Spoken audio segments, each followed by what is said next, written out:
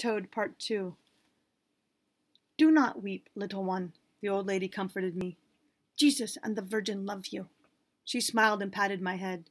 To my mother, she said, as though just realizing it, your baby. Somehow that day changed everything. I wasn't afraid of my great-grandmother any longer, and once I began spending time with her on the porch, I realized that my father had also begun directing increased attention to the old woman. Almost every evening, Ese Gringo was sharing wine with Grandma. They talked out there, but I never did hear a real two-way conversation between them. Usually Grandma rattled on, and Daddy nodded. She'd chuckle and pat his hand, and he might grin, even grunt a word or two, before she'd begin talking again. Once I saw my mother standing by the front window watching them together, a smile playing across her face. No more did I sneak around the house to avoid Grandma after school. Instead, she waited for me and discussed my efforts in class gravely, telling Mother that I was a bright boy, muy inteligente, and that I should be sent to the nuns who would train me. I would make a fine priest. When Ese Gringo heard that, he smiled and said, he'd make a fair to middlin' holy roller preacher too. Even Mom had to chuckle, and my great-grandmother shook her finger at Ese Gringo. Oh, you devil, Charlie, she cackled.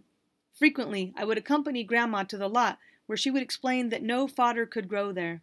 Poor pasture or not, the lot was at least unpaved, and Grandma greeted even the tiniest new cactus or flowering weed with joy. Look how beautiful, she would croon. In all this ugliness, it lives. Oildale was my home, and it didn't look especially ugly to me, so I could only grin and wonder. Because she liked the lot, and things that grew there, I showed her the horned toad when I captured it a second time. I was determined to keep it, although I did not discuss my plans with anyone. I also wanted to hear more about the bloody eyes, so I thrust the small animal nearly into her face one afternoon. She did not flinch. Hola, señor sangre de ojos, she said with a mischievous grin. ¿Qué tal? It took me a moment to catch on. You were kidding before, I accused. Of course, she acknowledged, still grinning. But why? Because the little beast belongs with his own kind in his own place, not in your pocket. Give him his freedom, my son. I had other plans for the horned toad, but I was clever enough not to cross Grandma. Yes, ma'am, I replied. That night I placed the reptile in a flower bed cornered by a brick wall Ese Gringo had built the previous summer. It was a spot rich with insects for the toad to eat, and the little wall, only a foot high, must have seemed massive to so squat an animal.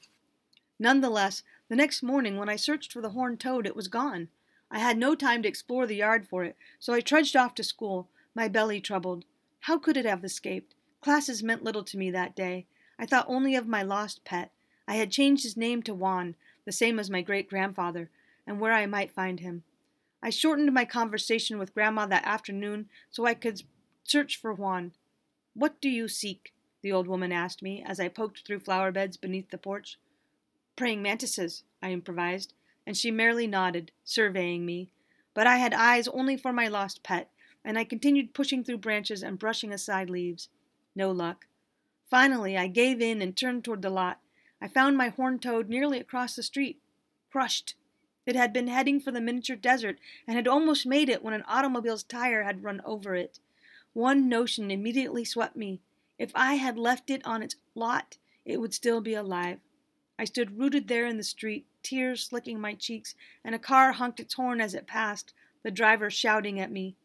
Grandma joined me and stroked my back. The poor little beast, was all she said. Then she bent slowly and scooped up what remained of the horned toad and led me out of the street. We must return him to his own place, she explained, and we trooped, my eyes still clouded, toward the back of the vacant lot. Carefully, I dug a hole with a piece of wood. Grandma placed Juan in it and covered him. We said an Our Father and a Hail Mary, then Grandma walked me back to the house. Your little Juan is safe with God, my son, she comforted. We kept the horned toad's death a secret, and we visited his small grave frequently.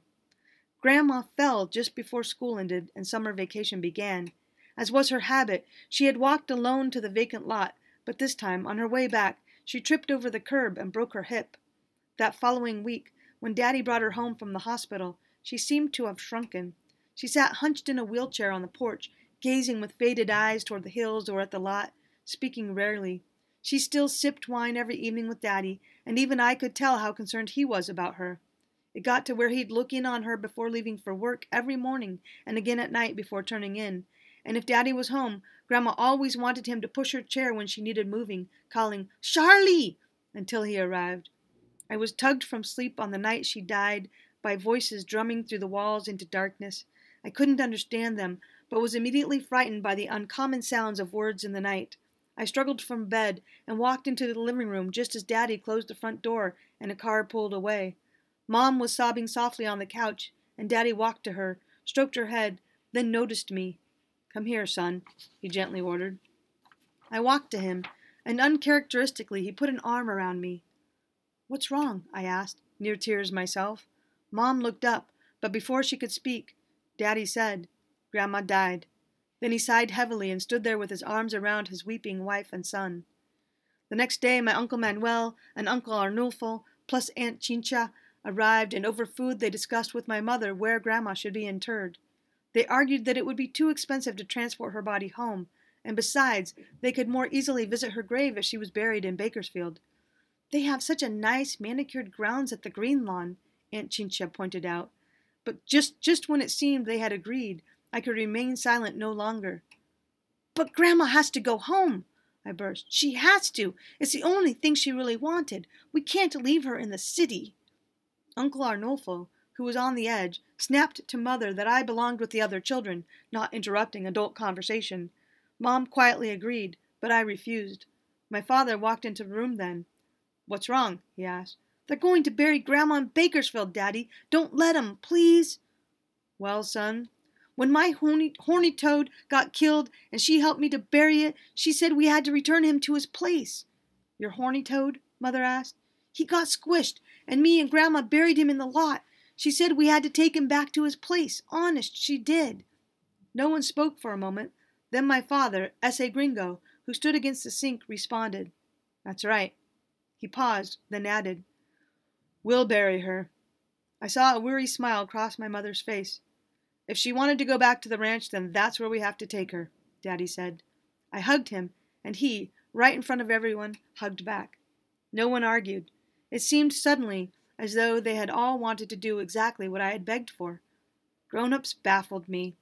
Late that week, the entire family, hundreds it seemed, gathered at the little Catholic church in Coalinga for Mass, then drove out to Arroyo Cantua and buried Grandma next to Grandpa. She rests there today. My mother, father, and I drove back to Oildale that afternoon across the scorching west side desert, through sand and tumbleweeds and heat shivers. Quiet and sad, we knew we had done our best. Mom, who usually sat next to the door in the front seat, snuggled close to Daddy, and I heard her whisper to him, "Thank you, Charlie," as she kissed his cheek.